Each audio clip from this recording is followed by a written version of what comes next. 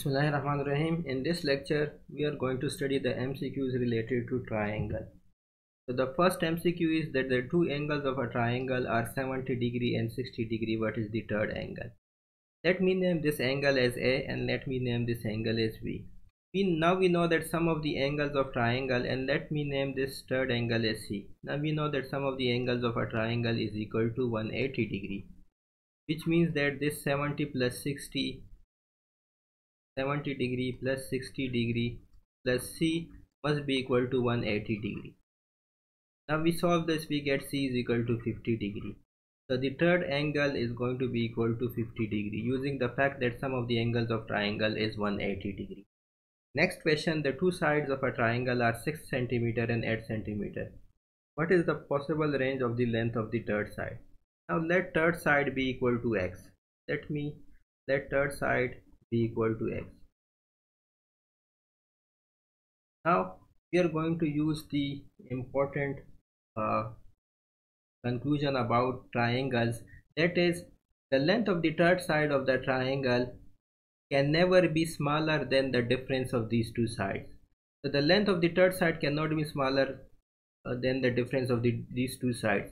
So it means that the length cannot be smaller than 2 cm because the difference of these two sides is 2 cm. And the length cannot be greater than the sum of these two sides. The sum of these two sides is 14 cm. So length cannot be greater than 14 cm. It cannot be smaller than 2 cm.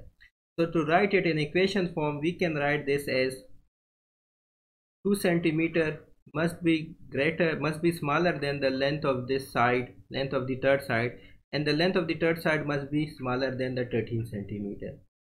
So the length of the third side will be greater than the 2 cm, but it will be smaller than the 14 cm.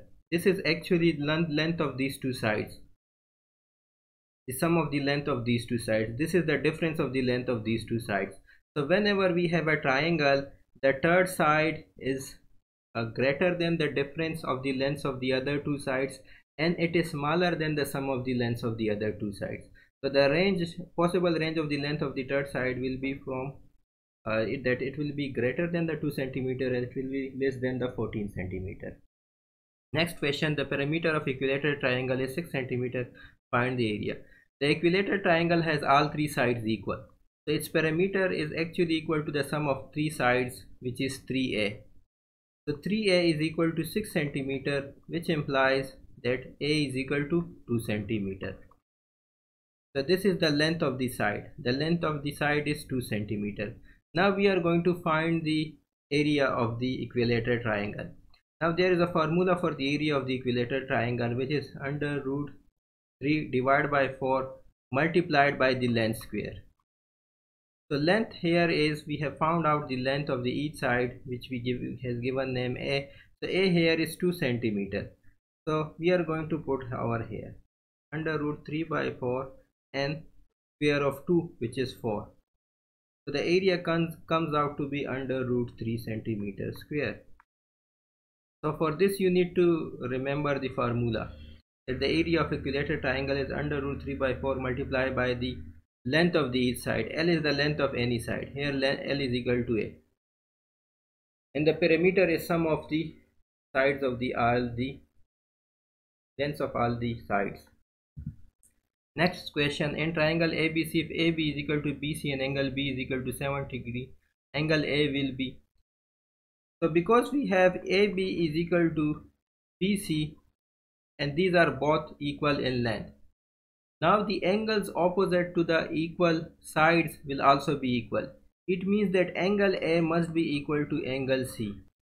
Angle B is equal to 70 degree. Let me write over here, angle B is equal to 70 degree, and we also know that sum of the angles of the triangle is 180 degree.